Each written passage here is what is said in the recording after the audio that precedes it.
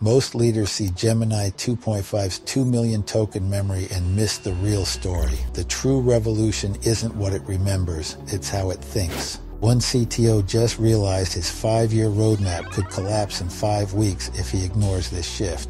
So he told his board, "We're pausing every AI project until we test one agent that argues with itself." They stared like he'd grown a second head. Here's why that move is sane. Gemini 2.5 Pro doesn't just juggle long docs, it spawns mini agents that debate routes before picking one. Translation: your code reviewer, data cleaner, and API caller can now be the same model arguing in loops, no humans watching.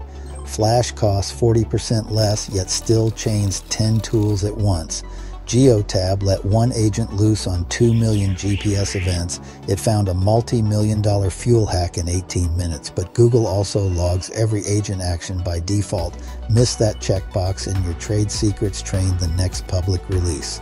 The kicker: Deep Think mode burns thinking budget tokens you can dial from 0 to 32K. Crank it high and the model quietly rewrites its own prompts. Overnight, your team wakes up to new features nobody coded. That's not an upgrade. It's a second product team that never sleeps. So, do you block the API or double the budget? Comment gate or gas below and let's argue like Gemini does.